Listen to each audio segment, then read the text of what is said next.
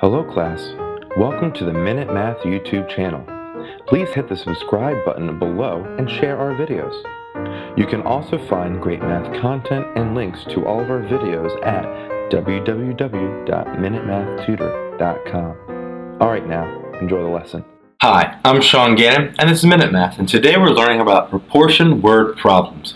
We're going to answer each question and round your answer to the nearest whole number. If I was given this question, one bunch of seedless black grapes cost $2. How many bunches can you buy for $20? Alright, so let's set up a proportion. One bunch, they tell us costs $2. And we want to find how many bunches, so X bunches, can we get for $20? Alright? How many bunches for $20? Alright? So let's go set a proportion up.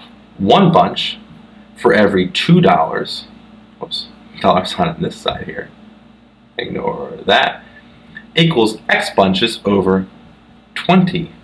Okay? And so we cross multiply here, this proportion, and 1 times 20 is just 20. So we have $20 equals $2 times X.